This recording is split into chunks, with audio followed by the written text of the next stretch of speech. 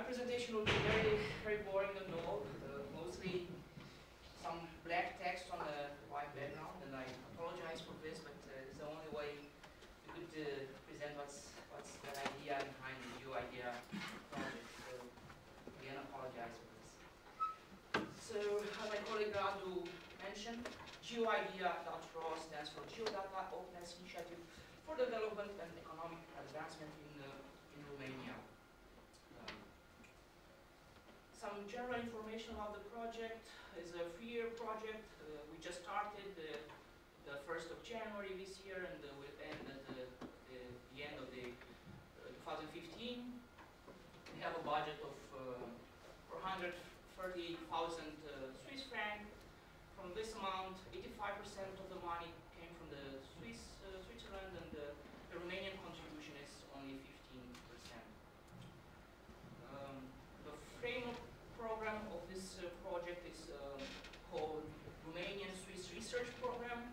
It's a part of a larger framework with some financing from the Switzerland for Romania in the context of I don't know, joining the European Union enlargement in general.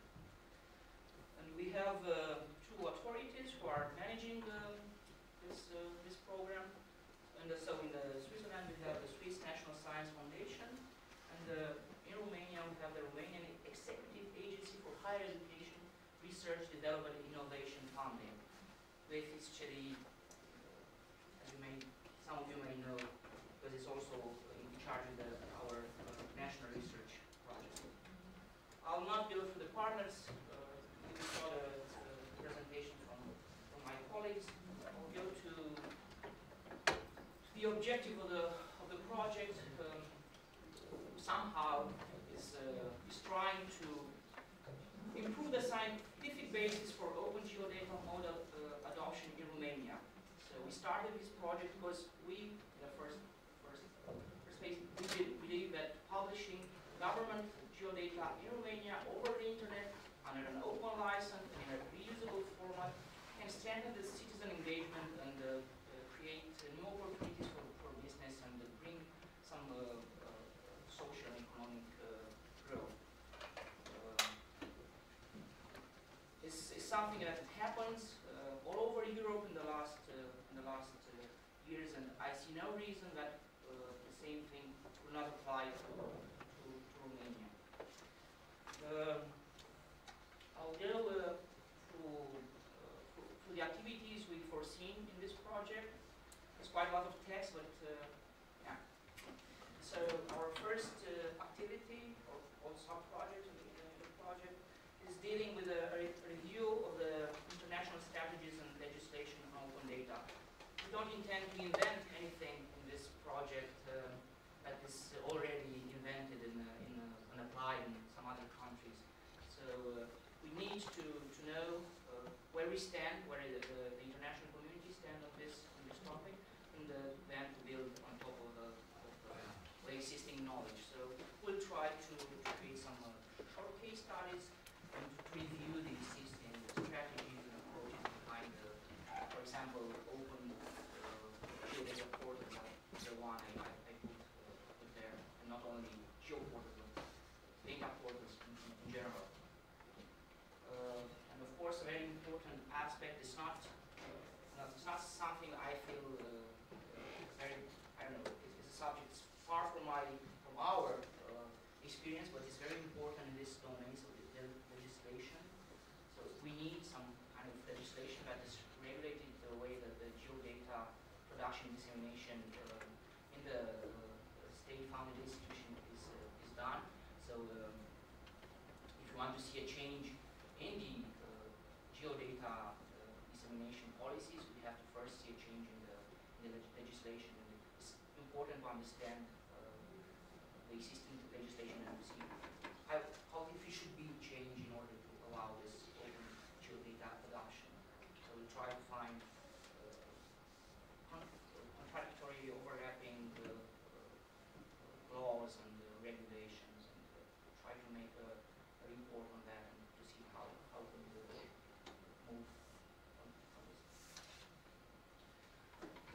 The second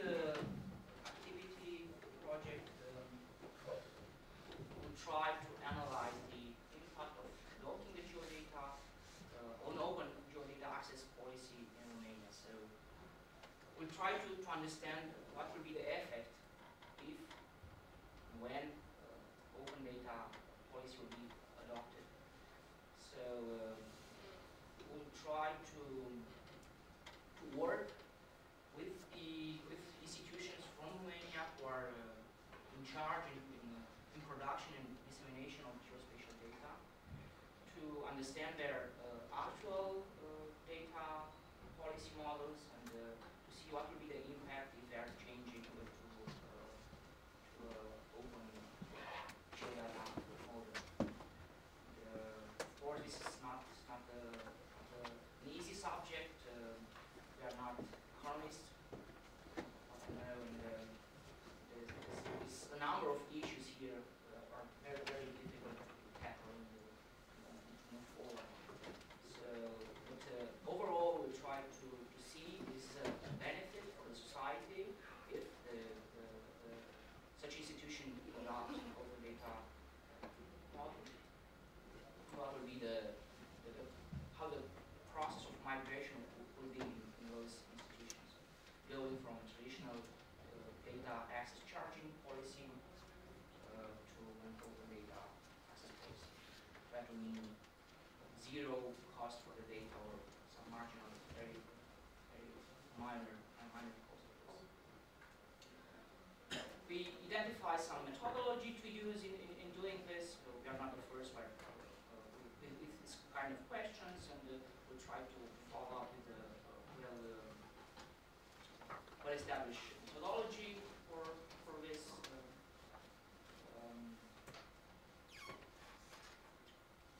As I mentioned before, we'll try to understand what are the barriers in the actual way the institution are working. We can expect a lot of problems related to the financial aspects. So a lot of institutions make their livings by selling data, and this is not easy to say to someone from now on you have to provide all this for free. It's not acceptable by many. And of course there are legal challenges, and mentalities of the people have to change somehow slowly to understand that in a big picture there are more benefits for the government, for the state, for the citizens, for the business than to adopt open data model and find another way to make a living for an institution. The government should pay for everything and not care for the money they take by selling it. So, and we'll try to find for each this kind of barrier a potential change driver, somehow to emphasize this. Now we get to the most important part for research, the most important research part of the project, and it's very much related to what our colleague Professor Purni mentioned before, and what our colleagues will also present in the second part of our workshop. So we have to create some important technologies and tools for geodata publishing and retrieval.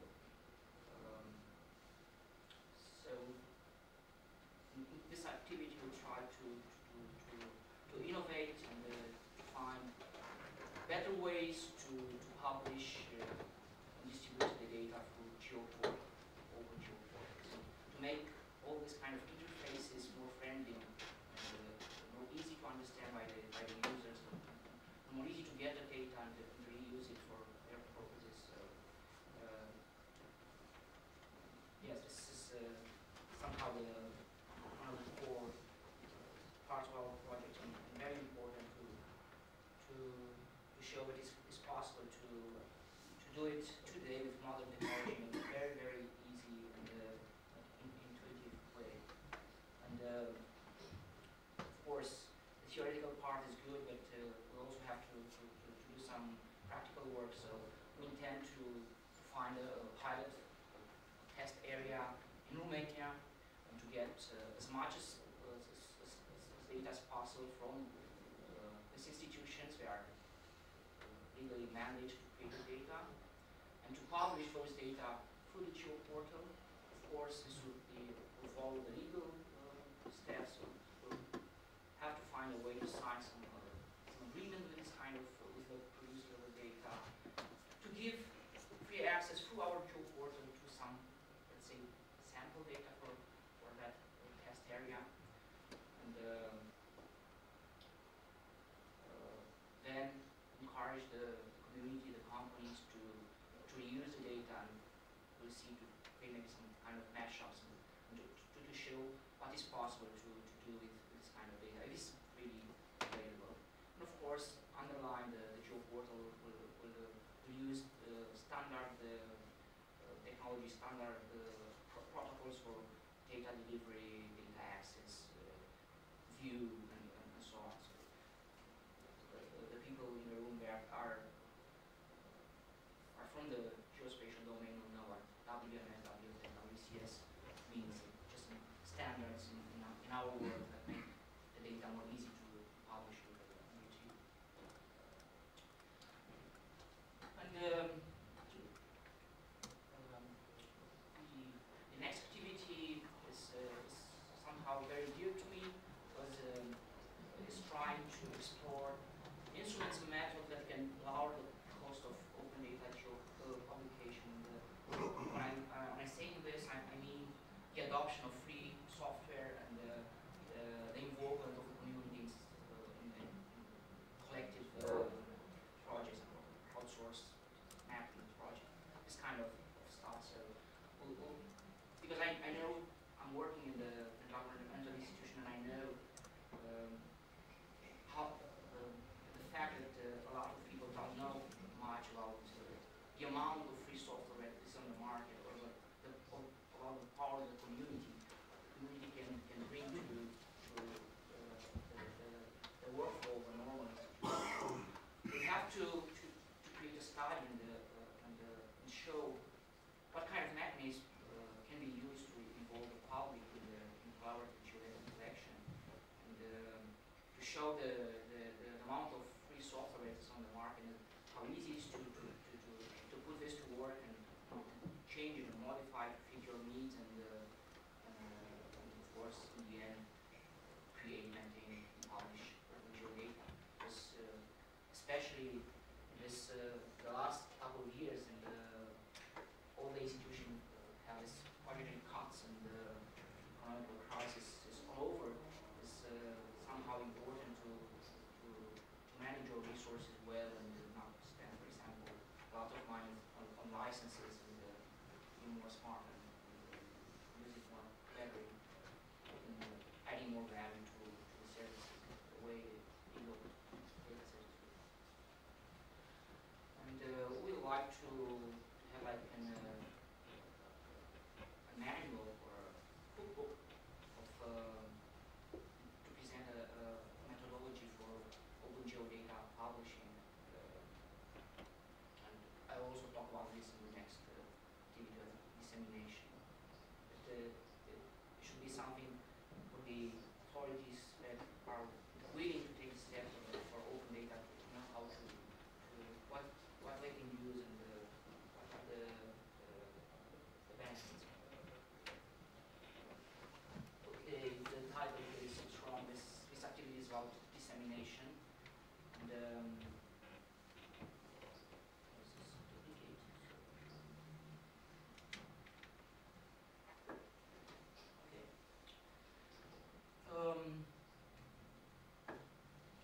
so our manual should answer to some questions like, what is open data?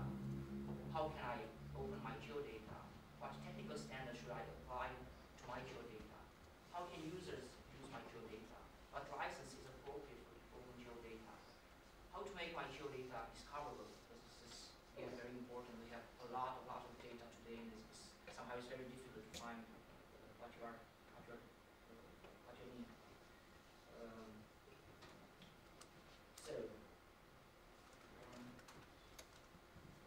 The dissemination part.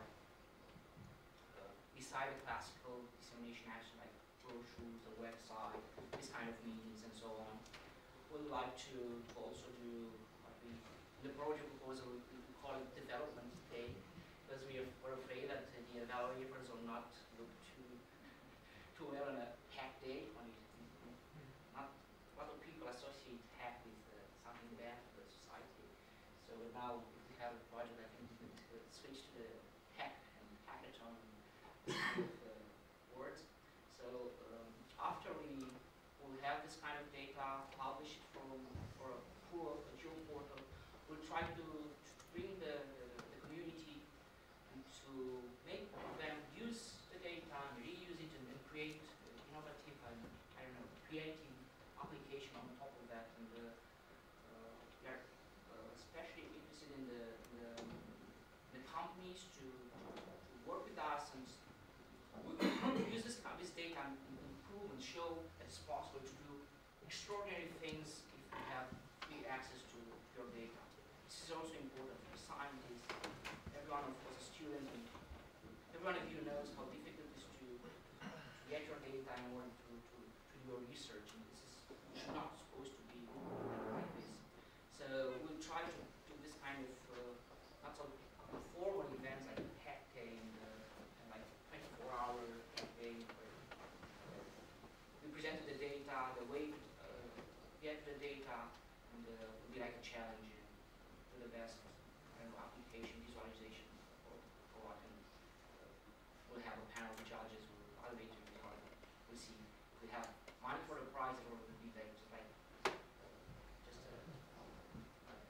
honor award. I didn't say too much about why we are doing this because we'll have two general presentations by two of my colleagues, and the second part, so just after me, will present you the benefits and opportunities and so on. But I'll just, because I have so much text, I want to put a picture that I cannot send anymore. So why we're doing this is just because the world is changing, and I think we have to acknowledge this and understand that it's not like some people with crazy ideas.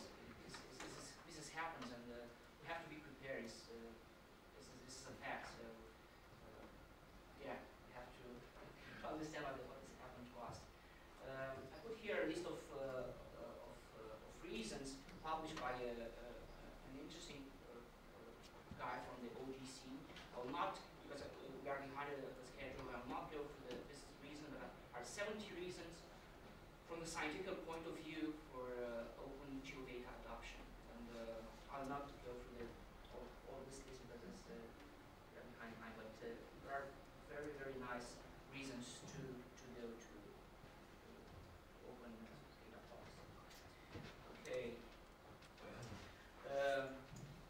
Maybe not many of you are aware that this kind of approaches are already doing in a number of countries in the world. We all know the US example on geodata. Most of them is already freely available for years. But this has also happened in Europe, and I'll just show this example of the Ordnance Survey, who is the most open cartographic agency now in the world, I guess. And this was not the case a few years ago. Ordnance Survey was the most anachronic, let's say, institution in terms of licensing. So it was extremely, they have extremely difficult licensing conditions. And just imagine if you want to buy a map to do something on that map, you just pay for the map, you pay an annual fee to be able to scan your map and preserve to hold that in your database. And if you work and digitize the map and spend a lot of hours, hard time digitizing that map, then you have to pay again each year to be entitled to use your digitized vectors. So it's like you did that work on top of the map, but you don't have money. You are not the owner of the data. That was the case 4 years or 5 years ago. And now a lot of Ordnance Survey data is freely available, and it's amazing. And, this is due to, of course, broader open data policy that the UK is embracing, and a lot of institutions like the Map Office and others are simply providing all the data for free, and not only as raw data, but through dedicated web services. And they have even an institute dealing with open data, and Sir Tim Berners-Lee is in charge of that. You all receive some folders here when you enter the room. It's just a very short questionnaire and I want to present this to you. So if you are from an institution or data producer, we'd like to look at this questionnaire and fill it and send it to us. Not today, but take it with you, talk to your colleagues. But I just want to quickly show you this. So we have some questions, of course, to identify you as from your institution, and then we just ask a simple question: if you know about open data, if you had discussion in your institution about adopting open data, if you know what's the percent of your budget is depending on the data you're selling, and if you see any problem, if you receive that money from the budget to publish your data freely. And then the question 8, we have mistake and some grammar that is wrong, so please accept my apologies for that. It was very late. We don't do this kind of mistakes. And the last question are related to the fact if you want to somehow stay close